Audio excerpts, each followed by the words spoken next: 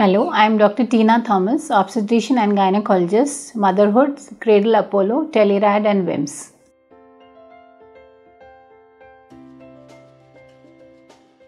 Emergency contraceptive pills is LNG or Levonorgestrel is usually taken within 3 days of or 72 hours of unprotected sexual activity.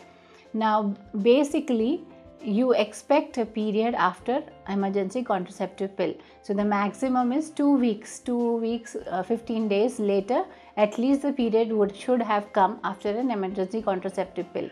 But there are times when you don't get a period after that.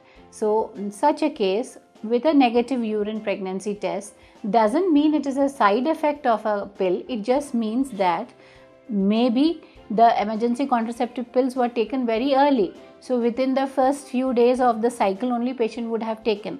So there is nothing much to bleed. She would have spotted after the pill, which she wouldn't have realized. So that may be one of the reason. Second reason is that is the known complication of pill, which is irregular bleed or absent bleed. So just wait for a couple of days or a week, it would come. If it still doesn't come and the pregnancy test is negative, just you can give a small hormone and get a withdrawal bleed.